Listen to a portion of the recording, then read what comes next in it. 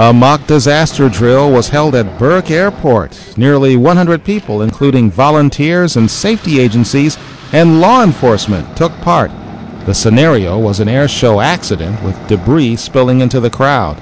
Todd Payne of Hopkins Airport says they, along with Burke, are required to conduct periodic drills in order to stay prepared for any eventuality.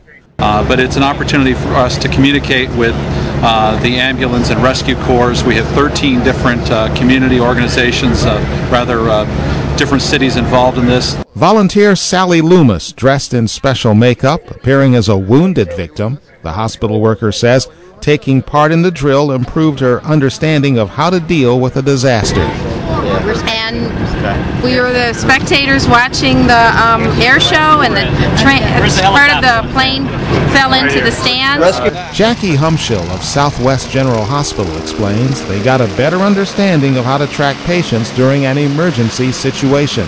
How to stage the vehicles and how to connect to the hospitals quickly, just how to mobilize all our forces. Practice.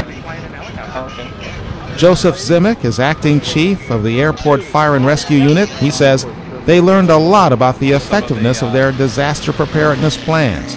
Sure, but this is what these men and women train for every day, and that's why they do so well when it comes together. Ken Robinson, WTAM.com. Every 3 years. Hopkins had its disaster drill last